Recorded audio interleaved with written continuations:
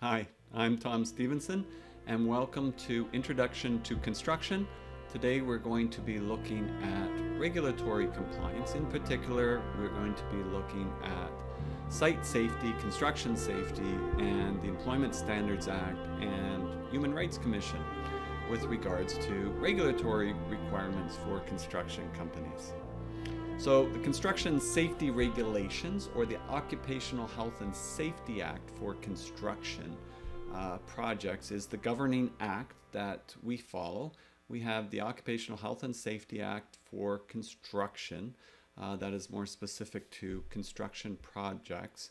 And it has a lot of requirements with regards to protecting workers on construction sites. And so there are a lot of compliance requirements that a construction company that has to follow, and that managers who are managing employees have to follow, and that employees have to follow.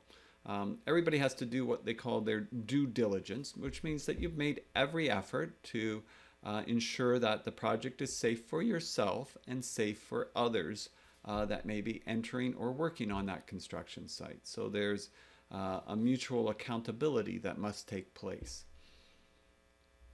So how do we improve health and safety on construction sites? Well, we can do it proactively. So these are the things that you're trying to do to ensure that things don't happen. And that's the best avenue. If you can do everything possible to prevent something from happening, then that's great, because it means you didn't have an accident, somebody didn't get hurt. They can go home to their families, they can continue to earn a good living, etc. So there are proactive measures that companies are required to make. Health and safety policies have a health and safety program.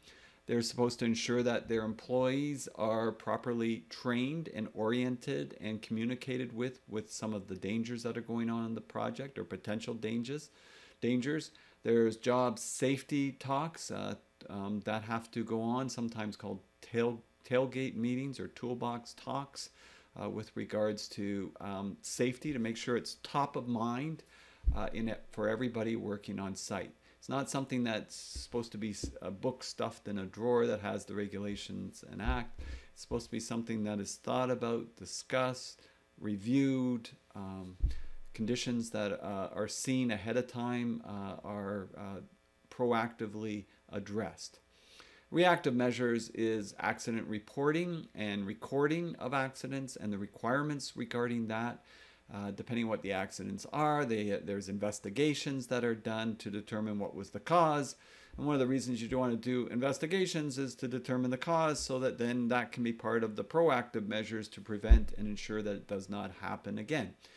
As George Santayana once said, if we don't learn from the past, then we're doomed to repeat it. And so definitely in the area of safety, we want to make sure that these things are not repeated. So definitely that's a big part of it. So who's governed by the Occupational Health and Safety Act? As the list says, pretty much every worker or supervisor, employer, workplace in Ontario is governed by the Act. It doesn't apply to an owner, occupant, or servant. So like if it's your house and you're working on the weekend and you're doing something and you're not doing it to the Act and regulations, and you hurt yourself, kind of on your own with it. But if you are an employee or working on a project or been hired to do something, then that falls under the Occupational Health and Safety Act. Under some federal jurisdiction, just like we said with the National Building Code, there can be certain requirements where it will fall under national or federal jurisdiction. So they may come under in some cases. But again, they would be then encompassing that particular area with their safety regulations. But generally, when we're talking about the Occupational Health and Safety Act for construction projects, it's coming under OHSA.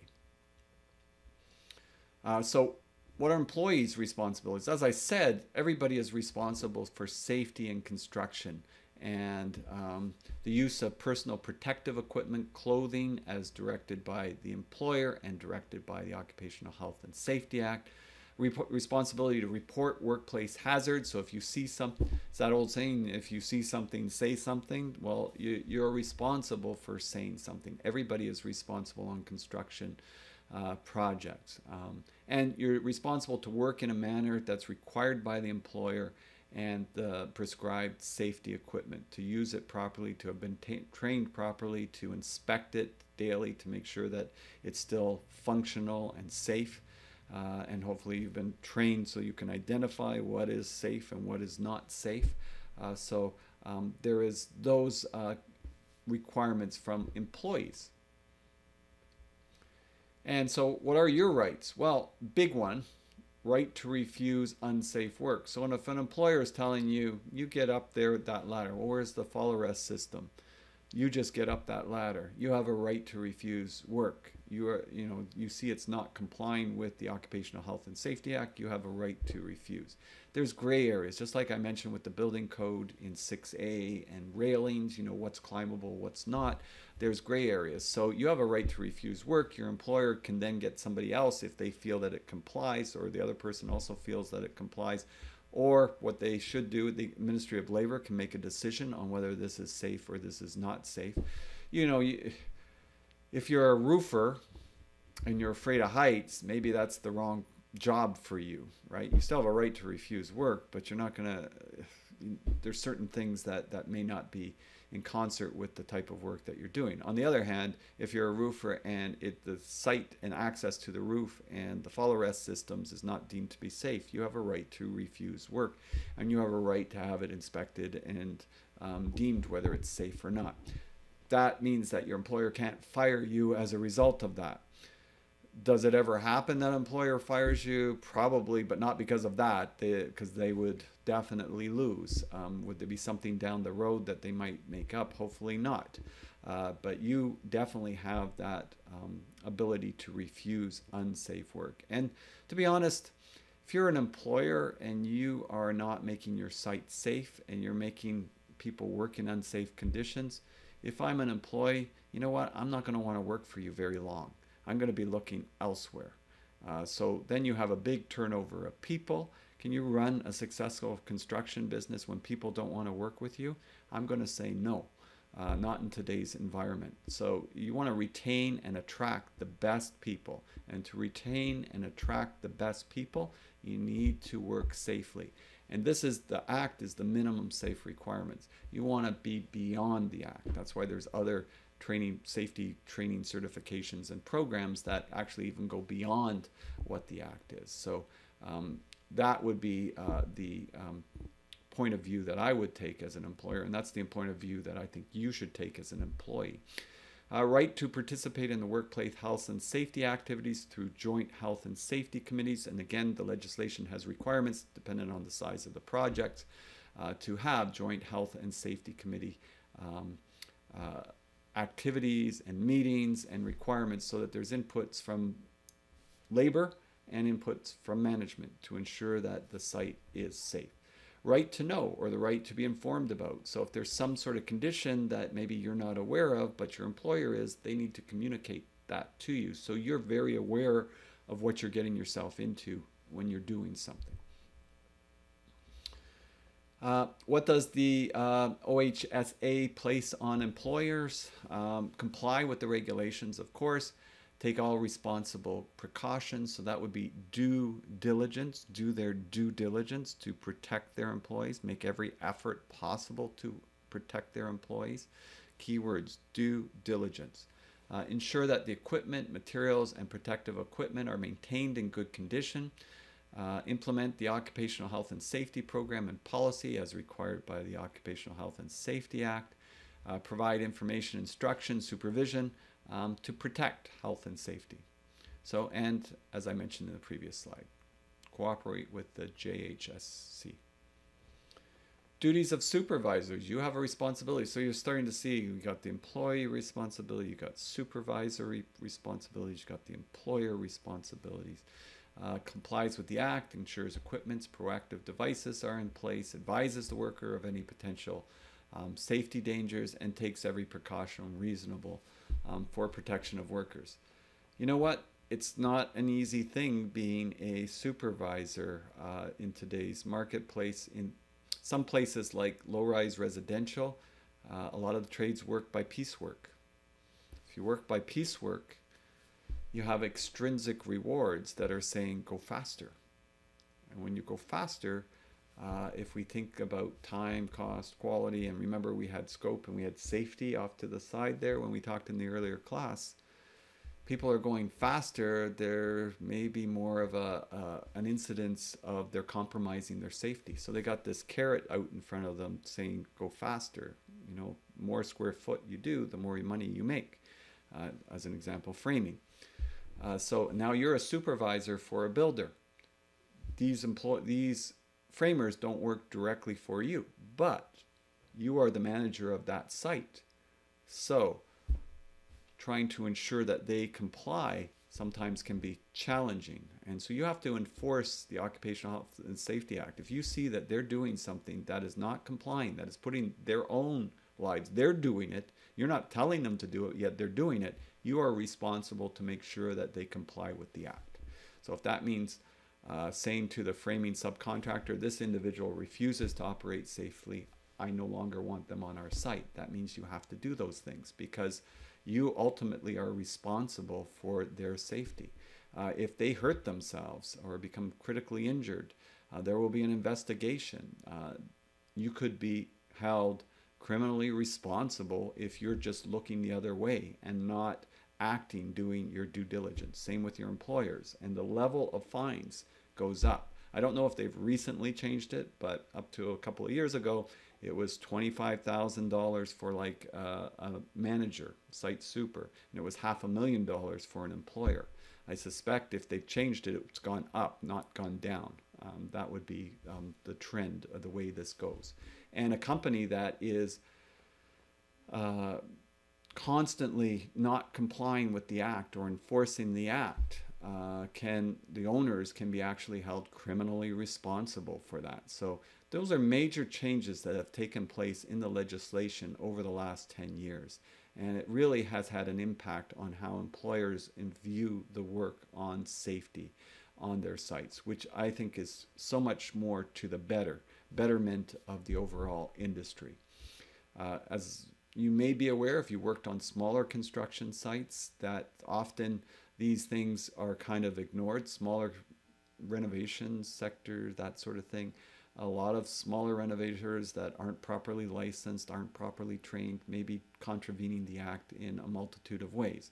And usually everything is hunky-dory until something happens, and then the full force of the legislation comes in. Don't be one of those people that gets into reactive mode because you weren't following the act and regulations. Make sure your people are trained and make sure that you're following the act and regulations. There will be other courses that you will take that are specific on construction safety and the act, and make sure that you pay attention during those courses because it's a big deal. It is a big deal. Plus, you don't want on your conscience that somebody got unnecessarily hurt on one of your projects because it's something that you didn't do. You want to make sure that you've done your due diligence so you can deal with confidence. Do accidents still happen? Yes, they still happen. Even though you did your due diligence, you know, somebody just makes a simple error. Unfortunately, these things do happen, but you definitely want to minimize the chances of those things happening. And it really is creating a culture in the companies that you work with of safety. And you can operate in a culture of safety very efficiently and very profitably. Nobody accounts into the lost morale, the lost engagement, the lost motivation by people working for companies that they feel don't really care about them at all, that they're just a number. If you feel that your manager cares, if you feel that your company cares, you'll have more engaged, motivated people working with you, and you'll retain those people over a longer period of time, and that will lead to success in this industry. So the health and safety program is required by law, and all of those requirements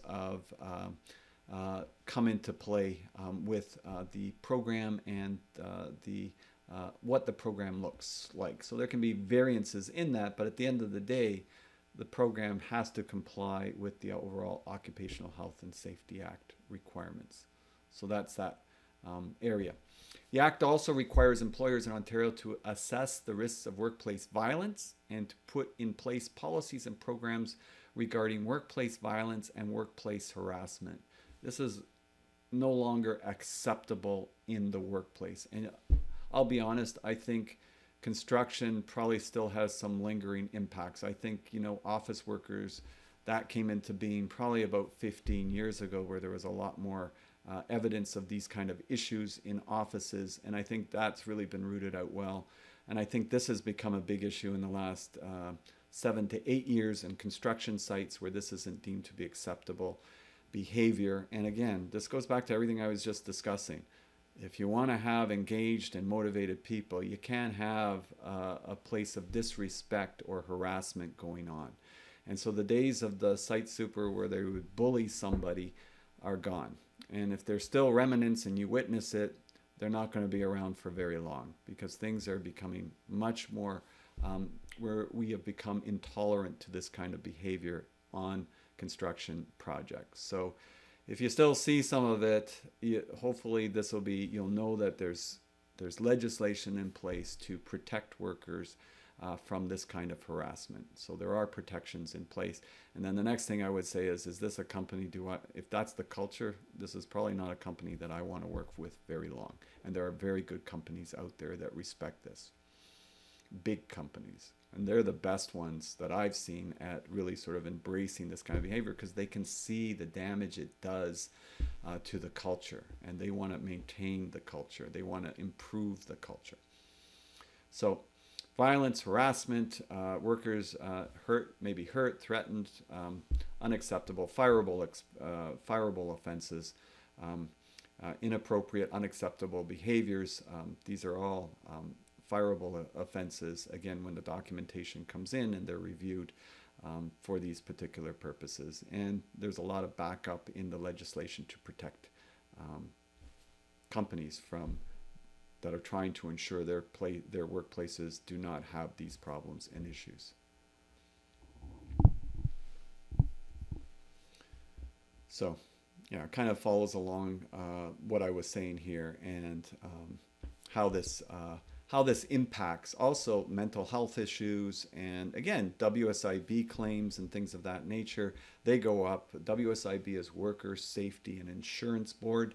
And that's really when something happens and it occurs, how this needs to be dealt with, paid for. And so there's dues that are collected, premiums that are paid by employers to protect their employees if something happens, and that's the Workers' Safety Insurance Board, and it's mandatory requirements to employers in the construction sector that those premiums are paid, and that means that if they are injured in the workplace, or if there are areas of this that occur from workplace harassment, mental health issues as a result of that, then these are all things that also would impact companies' premiums that they pay, because it's very much like car insurance from that point of view. A lot of claims, higher rates. A lot of accidents, higher rates. So that can pretty much make it that you can't be competitive in the industry, because you're paying so much higher rates than your competitors, because they have low incidence and you have high incidence. So you need to treat these complaints very seriously and stop it. If you're working with a larger company, they'll have an HR department that you can consult with, that you can work with to make sure that you're complying with the Act and regulations. If you're working with a smaller company, you'll have to look into it and find more of the requirements and what's being contravened and what you need to do as a manager in these cases. But you need to take them very, very seriously, and don't just look the other way. And really, labor laws, also labor regulations.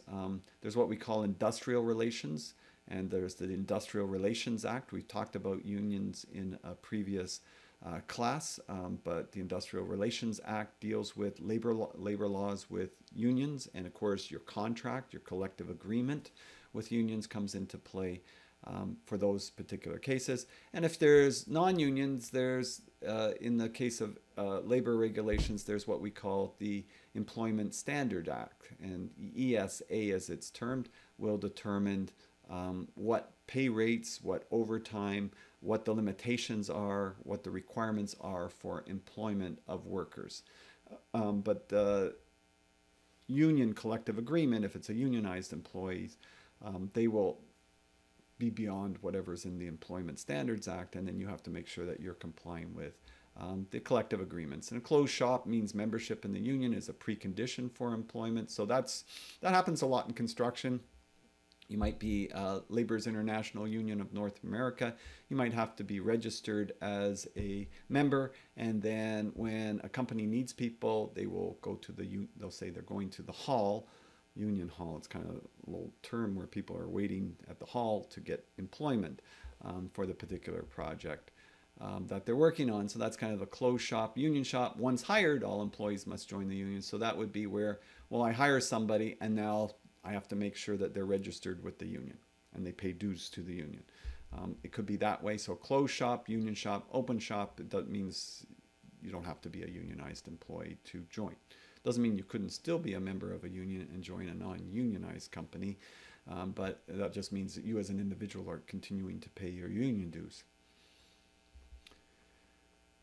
Employment standards legislation, as I mentioned, it sets the tone for what are the minimum requirements with regards to holiday pay. So for example, if you employ somebody, you have to withhold 4% of their, well, not withhold, but 4% of their pay is held for vacation pay. So if you paid them let's say $50,000 in a year, then you also have to pay them 4% of that for holiday pay.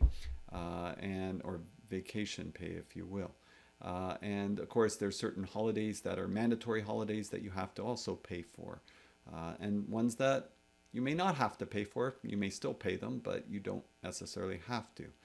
So holidays that you do have to pay for typically are ones like Labor Day, Christmas, Boxing Day, but ones that you may not have to pay for are like Family Day or the civic holiday, Simcoe Day, that's in August. Most employers will, but by the Employment Standard Act, it says what you as an employer have to do and what you don't have to do. So all of those requirements come in. I mentioned human rights legislation, and there are human rights tribunals, and there is the Human Rights Commission in Ontario and the Human Rights Code that has to be complied with by employers as well. I've left a link here at the end. I've got a few links here. I think we'll probably check some of these out in our live class and go through a little bit of them as well, especially the videos. We have the Ontario Human Rights Code, the Employment Standards Act, Infrastructure Health and Safety Association link there. And there is there's Infrastructure Health and Safety Association. It used to be Construction Safety Association of Ontario, but they've kind of merged it in with the mining sectors and other sectors. And they're really the preventative wing, trying to prevent, being proactive, accidents from occurring with training and information so that accidents can be prevented. We have the WSIB, Workers' Safety Insurance Board, as I mentioned. That's to, provide money and insurance for employees that are injured so that basically they can be either retrained or they can get back on board with their company. That happens too, like some retraining, maybe that somebody got injured at work and maybe they've got enough knowledge in a particular sector, but they need more knowledge. So maybe they come to college for a couple of years to take a program to retrain themselves in that area to provide opportunities there. So that is WSIB's role, and the Ministry of Labor's role, MOL. Their job is, and they've got a bunch of inspectors throughout the province that have been hired, is to come and inspect construction sites. Are they complying with the Occupational Health and Safety Act? And they can give out fines to people that are not. So as I mentioned earlier, somebody's working unsafely, that employee can be fined, the site super can be fined, and the employer can be fined. So if an employee's fined $250, you could have the site super that's fined $5,000, and you could have the employer that's fined a much larger amount. So it tends to go up. The severity of the fines tends to go up once there's been an accident or if it's a repeat offense. But that's the enforcement arm of the legislation, Ministry of Labor. You have to have somebody that enforces it. We talked about building codes in 6A, and the enforcement was done by the municipality. And the enforcement of the Safety Act is the Occupational Health and Safety Act for construction projects is the Ministry of Labor. And they usually wear a blue hard hat. And so when you see a blue hard hat come to a construction site, that usually gets a pretty quick response. It's funny, they switched. At one point, they didn't have the blue, and I had a blue hard hat, and I'd started going to visit construction sites, and everybody was kind of like nervous whenever I was walking by, and it's because they thought I was Ministry of Labor. So there's definitely that connotation that goes there. But their job is to enforce the act and regulations. So if you get a chance, you can watch some of these on your own or check out some of these particular sites. I'm going to load the files in the lecture side, or I'll put them in the notes underneath. That's probably the best thing on YouTube, so you have them on. Then you could always click on them there to reference. So that's what I wanted to cover in this section of 6B. This is Tom Stephenson signing off and hoping everybody has a wonderful day. Bye for now.